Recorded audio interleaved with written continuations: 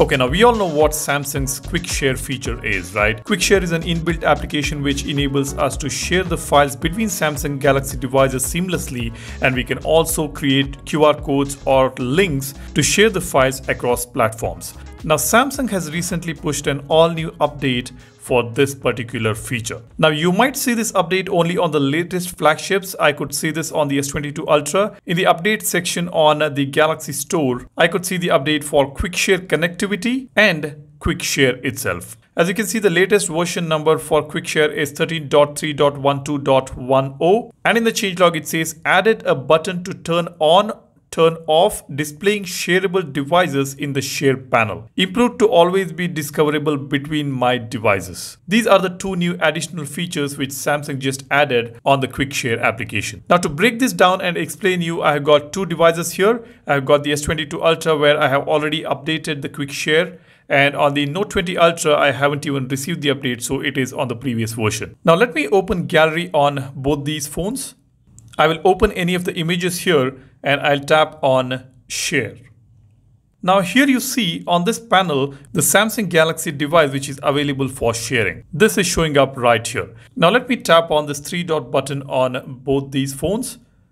Remember, the right hand side one is the S22 Ultra which has got the updated version. I'll tap on Settings.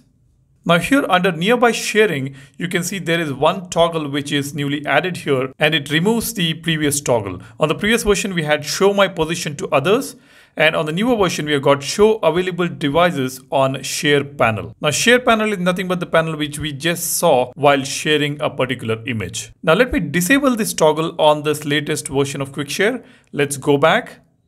I'll go back again. Now let me tap on Share on both these devices.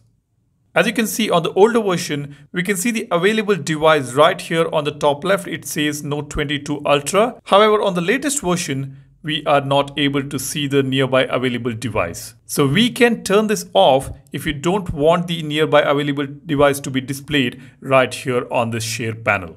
Now let me just tap on this Quick Share again here on the latest version. I'll tap on this three dot, go to Settings, and then enable this toggle. Now, when I go back and tap on Share, you can see the Note 20 Ultra available right here on the Share panel. So we have got the switch now. If you want to see the nearby device, you can turn it on. If you don't want to see it on the Share panel, you can turn it off. That's the major change we have here. The second point on the changelog says improved to always be discoverable between my devices. So if you own multiple Galaxy devices, there is some improvement in device discovery. Perhaps the device will discover the other device quicker than before. These are the two changes we have got with this all new update for Quick Share. Now, if you are someone who would like to know your phone better, then this is the channel you can subscribe. There are tons of contents on Samsung Galaxy phones, iPhones and Pixel phones. Go ahead and check out the channel and subscribe, and give this video a like if you find it useful. Thanks for watching. My name is Salian signing off. Cheers. Bye-bye.